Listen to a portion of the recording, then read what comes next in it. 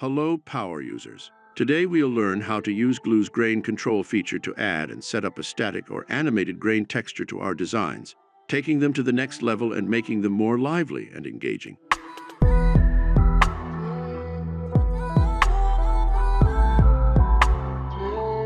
Let's take a look at what we've achieved first. Our page here has an animated grain pattern that is adding texture to the whole design. As we scroll down, we can see that this texture is on top of our 3D model here, that we've added to our page with Glue's 3D model widget and animated using Glue's GSAP 3D model event type. Tutorials for both on screen and in the description. Let's jump to the Elementor editor to discover how we've created this grain effect. There's 3 elements in our navigator, our container, and inside our 3D model widget and an animated headline. For this purpose, we've set the headline to position fixed. This grain, however, is actually coming from the container, where we've set up our grain control. After we've designed our elements, we can come to our preferred container and toggle on active grainer. As we can see, toggling it off, the grain effect will disappear. It's important to note how every change we make in grain control will reflect instantly in the Elementor editor. We won't have to update and check the page every time in the front end.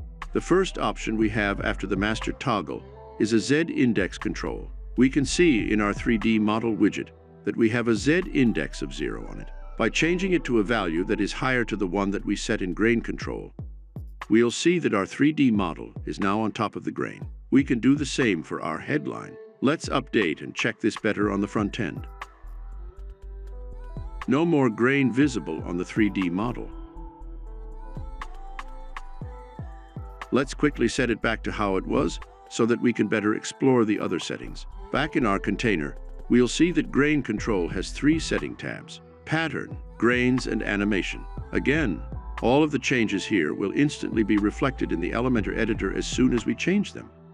Pattern width and pattern height control the size of the pattern on their respective directions. This becomes more clear as we make the pattern smaller, as we'll be able to see that the grain is just a tiling pattern. Making the pattern itself larger on both or just one dimension will make the tiling less noticeable.